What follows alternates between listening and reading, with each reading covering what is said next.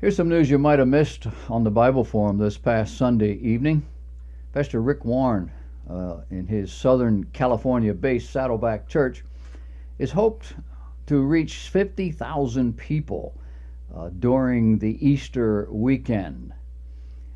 According to the Christian Post, the megachurch's 16 campuses will host 57 Easter services to celebrate Christ's resurrection.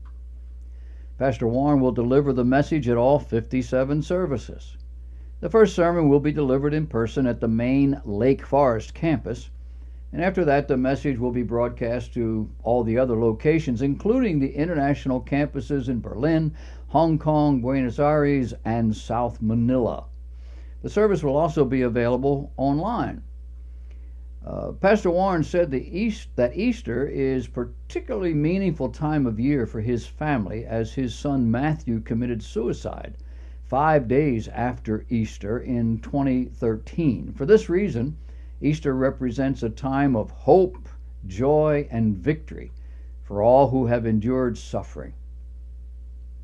When you come to Saddleback, you'll find a welcome hand, a warm greeting, a smile, unconditional love, no matter who you are, and the message of God's mercy, and that's going to strengthen you. It's going to encourage you. It's going to transform your life. Question: is that what Easter's about?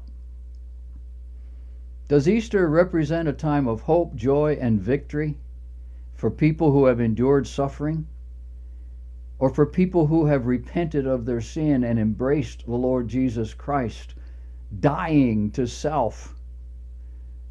All 16 campuses. How many churches can one guy pastor? And the goal? Spread God's mercy. Mercy that'll strengthen, encourage, and transform your life. These are code words. They're not even Bible words. People can take these things any way they choose. A true Christian, be encouraged that Saddleback cares for their soul. A nominal Christian certainly won't be offended by this. A pretend Christian, he'll have hope. And the pagans, well, they'll know they've been accepted. And nothing will change about any of them. Welcome to 21st century churchianity. Where does all of that take us? Well, it takes us away from the gospel, because the gospel is harsh, it's condemning, it's divisive.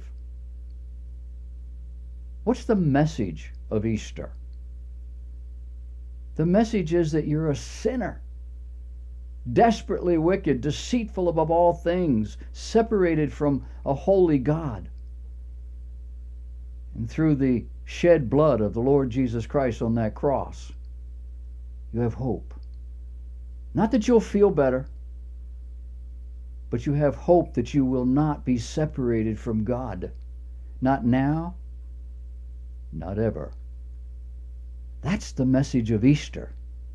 But that's not the message that these folks are going to hear from Pastor Warren.